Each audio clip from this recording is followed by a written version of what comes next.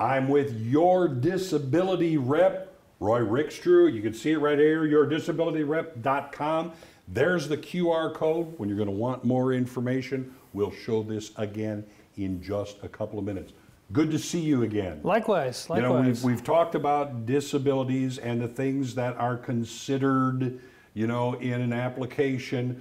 Now we're going to look at why things can be denied, because it doesn't always, there's my app, I'm fine. Right. And first of all, you know, let me say this. It always is helpful to hire a representative, have somebody help you with these things that can kind of lead you through this process. But some of the top 5 reasons why it is that folks are denied. First of all is confusion about your job skills. And this is one of these things that always amazes me as a representative. Social Security sends out a work history report, a questionnaire to fill out about the jobs you've done. Unfortunately, a lot of people don't turn this in, which leads Social Security to be confused about what it is you actually have done.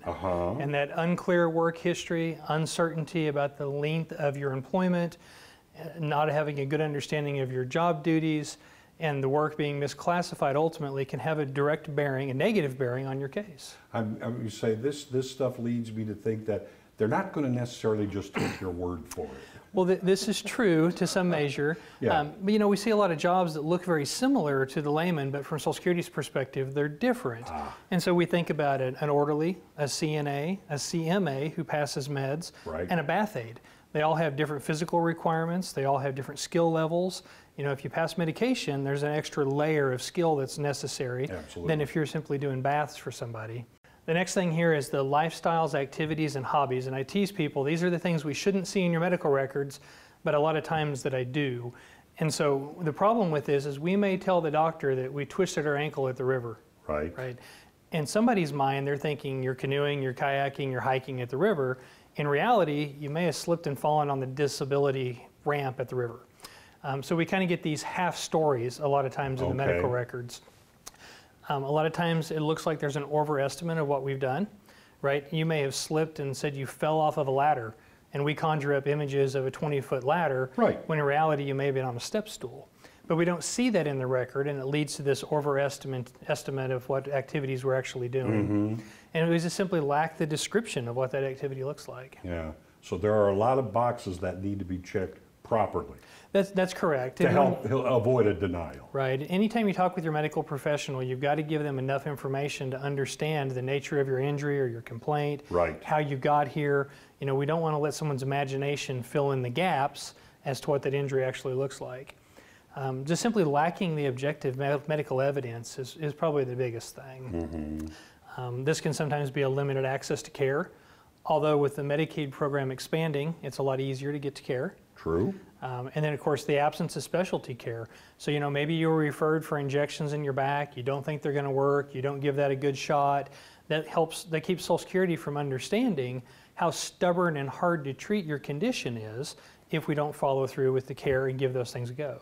Okay, but this last one here, I mean, it almost sounds hand in glove with what you were just talking about. Yeah, that's correct. Poor follow through is a really big deal, and people get prescriptions they don't ever fill.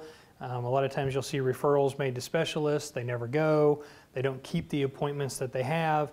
All of those things give the impression that your condition is more manageable by yourself without having to enlist extra care.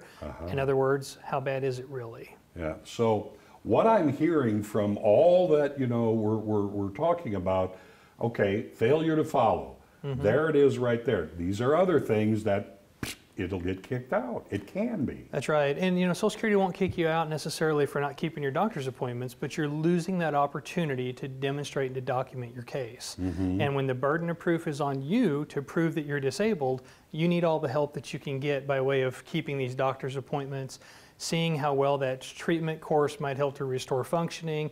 The more failures you have in care, the more stubborn and hard to treat your condition is, and the more traction it gets with Social Security. They're I'm sure, looking for some form of, you know, you are making an effort to make this work. That's right, and I tell people all the time, you know, if you're doing extra things at home, hot baths, hot showers, heating pads, ice packs, talk to your doctor about those things, because we want them to know that the medication that they're giving you isn't enough and you're having to take these extra steps yourself. All right. Unclear records, another thing. You've got to keep records. Yeah, that's correct. You just got to keep up with your care. A lot of times people go in for a cold or a flu, they don't talk about their primary disability. The doctor then marks that your back was free of symptoms, your range of motion was fine, because you didn't specifically complain about those things, which leads to inconsistency in your file. We have one visit where you can't move at all, the next visit you're with no limitations. Social Security doesn't know how to balance those two things out a lot of times. It looks like your pain is not prevalent all the time, but it's kind of more hit and miss and it's treated differently. There you can see the information. There's your QR code, the phone number. Just talk to Roy. Yeah, we're still doing our free seminars. You can give us a call here and RSVP for those, more tips, tricks, talk about what we're going to do to try to help with your Social Security case. We try to give folks things they can walk away with on their own. Even if they don't employ me, it's still a good opportunity for folks to come and learn. All right. Give them a call.